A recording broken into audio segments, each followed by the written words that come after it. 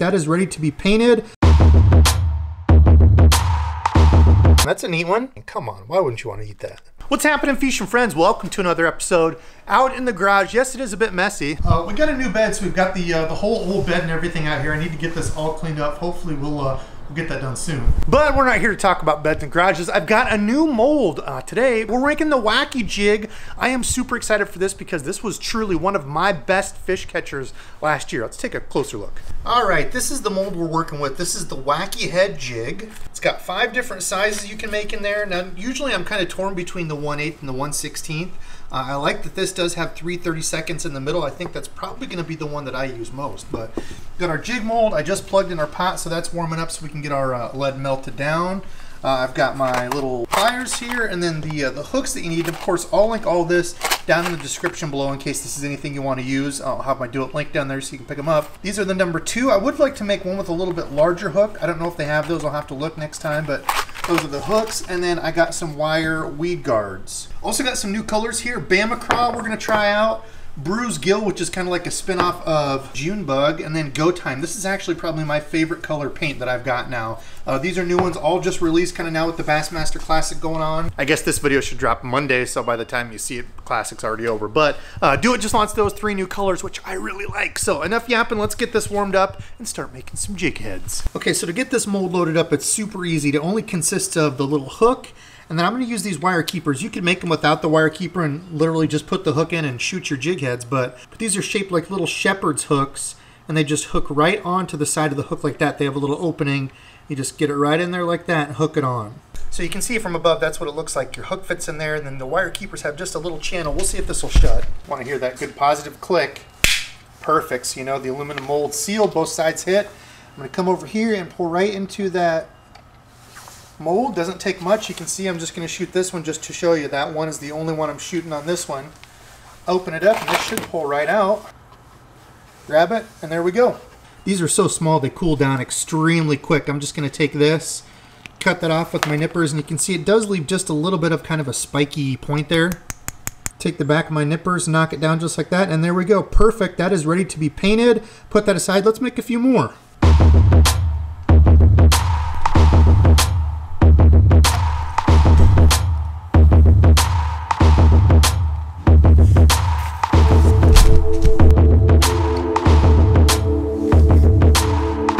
I got all my jig heads cleaned up and ready for paint now, so I got all those trimmed down, make sure there's no jagged parts or anything. And I pre-cut some of these. This is some heat shrink tubing. Somebody told me this, I think it was Kuda from Jig Squad that said he does this. That's what this looks like right here. So as we're heating this up over the heat gun, I'm going to put this over the eye of the hook, this jig head hook here, and it's going to slowly shrink up and cover just the eye of it right there. So when I dip this in the paint, the eye is completely covered. That way I don't have to clean out the eye of this, you know, after it gets paint and stuff all over. I don't have to clean it out. Normally I have to use a tool like this and get that all chipped out of there and clean it out. But putting this heat shrink tubing over it makes it so I don't have to do that. So check it out. So you can see it started out like this. Once we've done the shrinking over the heat gun, shrinks down all the way to that. Just make sure when you put the heat shrink tube on, it's not down actually touching the jig head. See, there's just a little bit of gap there. If it's touching the jig head when you put the powder paint on, when you pull this off, it'll pull off paint with it too. So make sure there's just a tiny gap.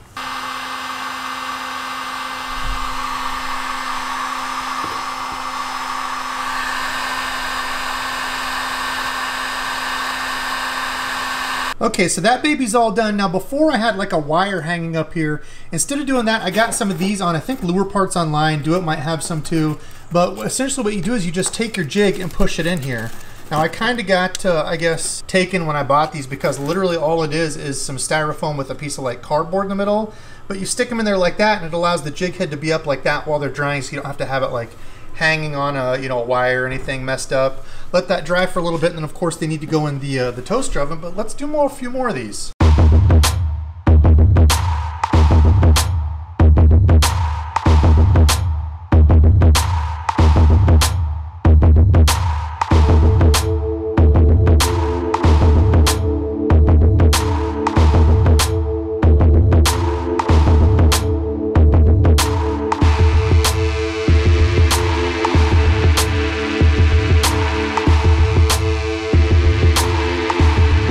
Okay, Okay, now that we've got these all baked, I wanted to show you the colors here real quick. This is the Bama Craw. This one actually turned out pretty neat. When I first got it and tried it, I was like, I'm not really sure that I like it. But man, this thing does turn out to be a cool color. It's got like the black flake, the orange flake in there. I am definitely digging that one, that kind of sandy brown. That's a neat one. This one is called Go Time, and actually, funny enough, this is my favorite out of these three, and this actually might be one of my favorite jig head colors. So it's like a real dark green pumpkinish, and you see there it's got like these black and greenish blue flakes all throughout it. That one I really, really like. As a all around, I think that might be my pick. And then the Bruised Gill, which I figured a lot of people would probably think that this is my favorite. Purple. It's got kind of that Junebug green in it and some red in it. So kind of a spin-off of Junebug. I like that one too, but man, it's hard to pick. So I wanted to show you how I rig these. Now, if you're making your own soft plastics like these three do it, like the Cinco, if you don't have any additives, sinking additives like salt, or they've got some other sinking deal, the plastic's going to float. I'm sure, I don't know if Do It has some. There might be companies that make a sinking plastic. I don't know. I've not looked into it, but just as is with the regular like Plastisol plastics, they float. So when I rig up one of these weighted Wacky Rigs, I get a couple O-rings, slide them on there like this, and I use two of them, 1 and 2, put them right next to each other like that, and I always crisscross them over. Now the advantage of using 2, if you put just 1 on, I don't feel like I have as good of a hookup ratio because it sits like this with just 1. It's perpendicular to the bait like that. So I like to use 2. Now people, I feel like they make this harder than it should be. When you cross these over, you don't have to get them all pretty and stuff to begin with. If you just go under 1 like that, you can see how I'm between and 1. Take your hook point and back it out just a little bit like that and go around the second one. And if you do it like that, when you pop it through, you can see it's crossed over. So you've got those X'd over, comes right through, and what that does is that keeps your hook perpendicular to the bait. So when they go up to grab it, you've got the hook there out and ready, as opposed to where it could, you know, kind of get folded up. Now, I don't know. There's some people that argue it doesn't make a difference. That's just how I like to do it with them crossed over like that. I personally think it helps. Now, the other thing I wanted to give you an up-close look at was those weed guards. So when you put the wire in, there's that little wire form that goes in there. It hooks on the hook here so it doesn't pull out.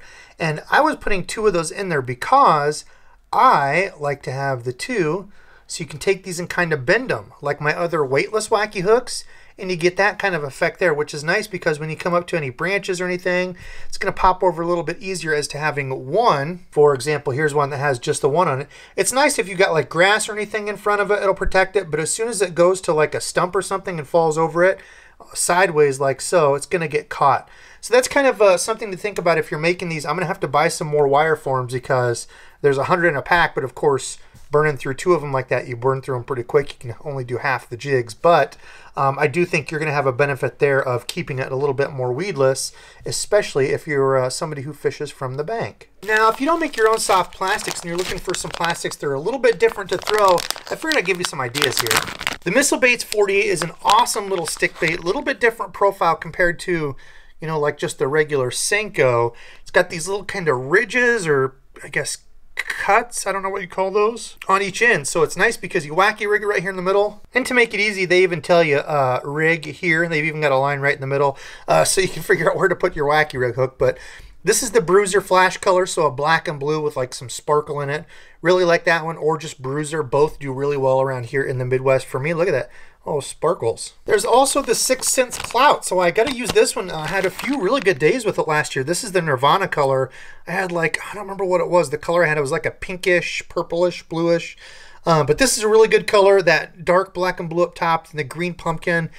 The Clout is interesting because it's got all these little like pyramid looking things sticking up on it. So I feel like with a weighted wacky rig, it does really well. You know, it's just that clean stick looking bait. And finally, everybody's got these laying around, the trick worm. So this jig head is like a flick shake head. That's what really made these big. You know, I've been throwing just a regular weighted wacky rig with like a stick bait, but I know over in Japan, like they had, you know, the Jackal flick shake was big. Hook it on there right in the middle like that, and you get a much different action out of it because it's a trick worm. It's, you know, a little bit longer. It's not really meant to, you know, wiggle, wave down like a stick bait.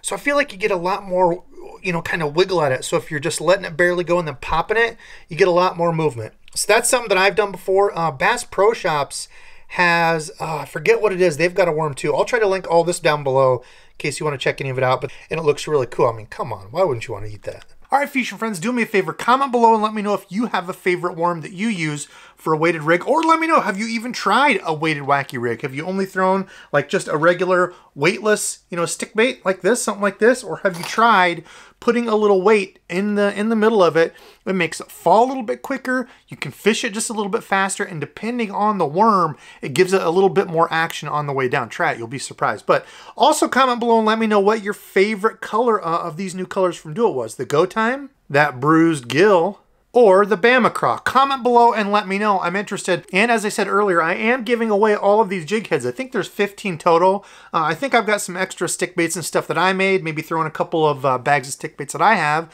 So somebody out there can try the old weighted wacky rig and hopefully catch some fish on it. I'm pretty certain you will, because it catches fish everywhere. I appreciate everyone watching. Comment below and also let me know if there's other jig making or soft plastic, which of these you like the most, because I want to do some more. I've got a jig mold that I want to modify to put a little bit heavier hook in it. So thanks to Jig Squad, Kuda, for giving me that tip. We're going to try that and see how it goes. I've never tried to modify my own do-it mold, so could work out, could be a disaster. But that's enough for me. I need to get everything on the computer and edited. So thank you all so much for watching, and until next time.